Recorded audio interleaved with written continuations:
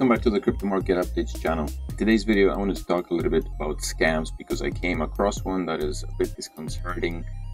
Of course, I've myself fallen victim to scams in the past, and so I wanted to make it this quick little video to talk a little bit about the different kinds of scams that are out there, and to make you aware of them so you don't lose your hard-earned crypto cash to scammers. I recently posted a video on my YouTube channel, on this channel, about the 15% APR on Luna Classic using your Trust wallet. This was actually just yesterday. Haven't received too many views so far, only 12 views, so make sure to head over to that video, have a look at this video, and if you are a Luna Classic holder, then you can head over to Trust Wallet, and I think right now Trust Wallet offers the highest return on your Luna Classic staking. In any case, this morning I went over, also make sure to smash up the likes and subscribe to the channel, obviously, because it's much appreciated. Today I went over to check the comments, and there was a comment by Judy Adam. Gift payment of 3,500 USDT in OKX wallet, and there is a 12-word pass phrase included in the comment, which was very odd and a little suspicious, but I decided to venture out and take a look at what it does. So naturally, out of curiosity, I went over to have a look, and it's run on the OKX wallet, and of course I entered the password, and it opens up to a wallet with about $2,300 inside of the wallet, and it's all in USDT, as you can see, and run on the Tron network. I tried sending the money out because why not, and the app tells me that it's impossible to send because there is an insufficient amount of Tron inside the wallet. I tried swapping the USDT for another token, USDC. It's the same idea. It tells me that there is an insufficient amount of Tron in the wallet. And so I went over to the website to check out the website to have a look, and there are a couple of other videos, similar videos, using a different wallet through posting the phrase wallet.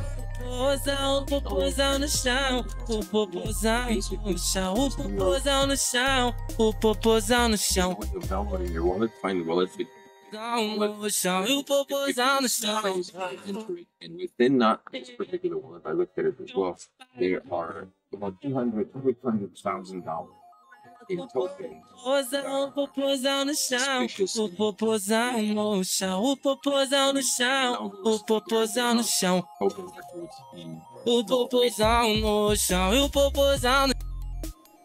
On cryptocurrency tracking platforms like CoinGecko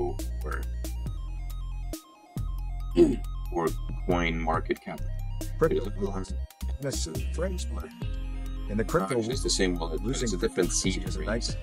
Cryptocurrency. I didn't look at this one. Seems to an attacker means you can't recover your crypto funds. And every time I received the same response, I was requested to send the necessary cryptocurrency in order to complete the transaction, even though these cryptocurrencies were inside. Actually, BitKeep notified me, while the OKX wallet never just told me that there's an insufficient amount of Tron inside the wallet. BitKeep notified me that this token that I was trying to withdraw may be a honeypot token, and I've never heard of honeypot tokens, so I was curious, and I went over to Chrome, to Google, and I started searching. So in today's video, I'm going to go over a few things, a few different scams that you may encounter while wrestling with the waters of the cryptocurrency spectrum market. And we will start with honeypot scams and how to spot it. This article is posted by Cointelegraph. What is a honeypot scam and how to spot it? A virtual trap to lure attackers so that you can improve security policies is what honeypots aim for. It's by security analysts or security developers in order to trap scammers. But it seems like there are also scams that use this technique in order to scam money out of people's wallets. A new trend appears to be gaining traction, namely attackers are no longer looking for susceptible contracts but are adopting a more proactive strategy. Instead, they aim to trick their victims into falling into traps by sending out contracts that appear to be vulnerable but contain hidden traps. Honeypots are a term used to describe this unique sort of contract, but what is a honeypot trap? Honeypots are smart contracts that appear to have a design issue that allows an arbitrary user to drain Ethereum, the native currency, from the contract if the user sends a particular quantity of Ethereum to the contract beforehand. However, when the user tries to exploit this apparent flaw, a trapdoor opens, a second yet unknown, preventing the Ether draining from succeeding. So what does the honeypot do? The aim is that the user focuses entirely on the visible weakness and ignores any signs that the contract has a second vulnerability.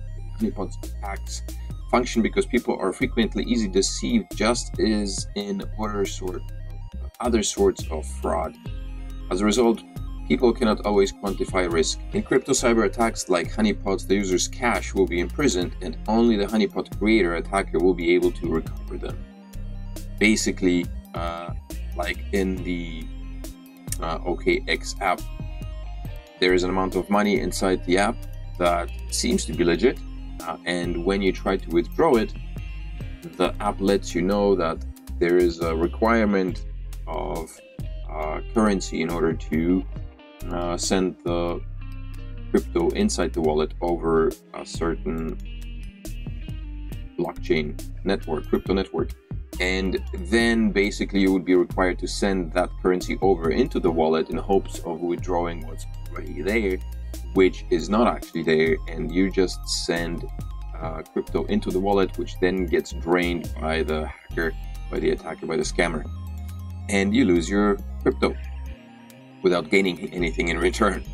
And the vulnerability that's talked about is obviously the 12-word seed phrase that is given to you by this character here, Jody Adam, and I'm sure this is not the only one, and it's not going to be the last one. I'm sure there's going to be a bunch of other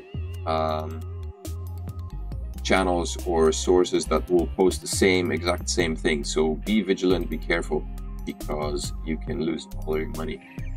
The second attack that was most used in recent times was the ice fishing attack. The most prevalent kind of attack in May was the so-called ice fishing technique, which accounted for 55.8% of all attacks registered by Forda. Unlike the more obvious or well-known phishing attacks, ice fishing is a play on the more common phishing attacks seen across the web. This type does not aim directly for user private information. Instead, an ice fishing tricks a victim into signing a malicious blockchain transaction that opens access to the victim's wallet so the attacker can steal all the money. In such cases, victims are often lured into phishing websites designed to mimic real crypto services.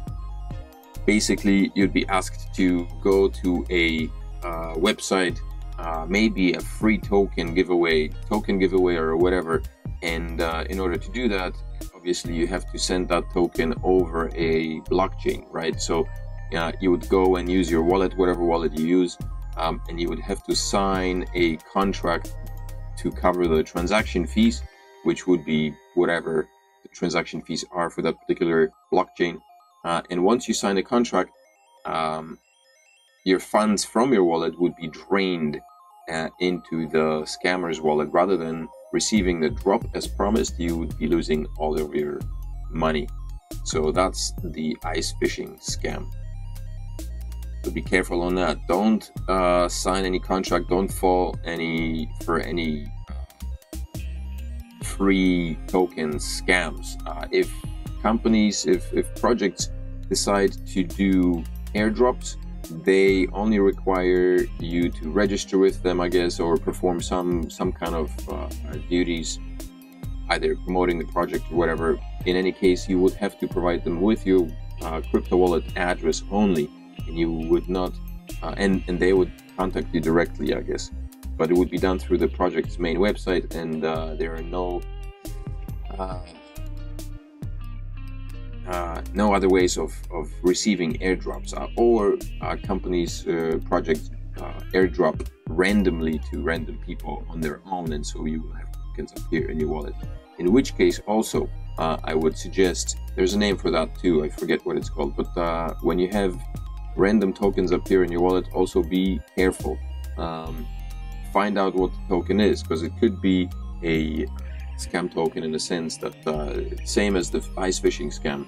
If you try to sell that particular token that's been airdropped into your wallet, you will also have to sign a contract, blockchain contract, allowing the transaction to take place, and it just may be that you're again opening up a floodgate of scammers trying to drain your money from your wallet. So be careful about airdrops and any other potential free deliveries of tokens that you might be willing to sign.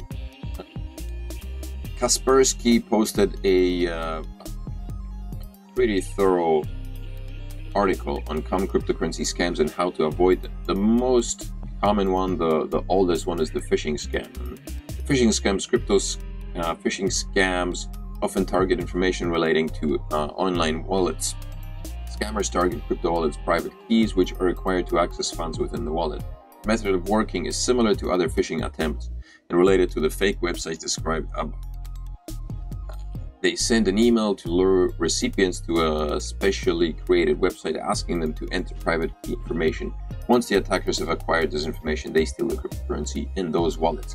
So whenever you use an online wallet, make sure that it is the actual wallet. There are plenty of fake websites that pretend to be the wallet that you have, and you end up going and entering your private keys or your mnemonic phrase into the fake wallet, and of course the next thing you know, all your cryptocurrency is gone.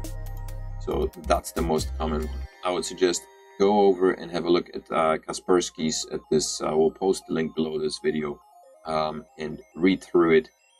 It talks about phishing scams, pump and dump schemes, fake apps, fake celebrity endorsements. Those happen a lot.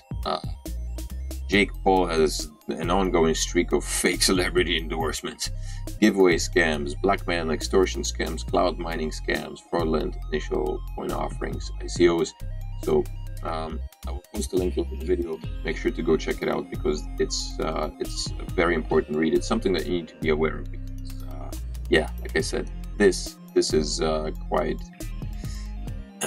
quite dodgy. It's a new form of scam. I've never seen it, because it actually allows you to enter the wallet. It gives you the seed phrase, and you can enter the wallet and you can see the money inside. Of course, you know, human nature, we're all greedy. If you do make the mistake of sending crypto into the wallet in order to cover the transaction fees, then you stand to lose big time. So don't do it. All right, that's it for this video. If this was informative, and I hope it was, then make sure to smash up the likes. Subscribe to the channel. The channel is almost at 500 subscribers, which is great. I still need a few more watch hours till to the first partner program. YouTube kind of divided. I guess they did it for smaller YouTubers. Introduced a new partnership program that slices the original requirements in half, so it makes it a little bit easier for smaller YouTube channels to join the program. So if this video was informative, then make sure to share it with a wider audience. Thank you for supporting the channel, and of course, you know, come back for the next video. Bye bye.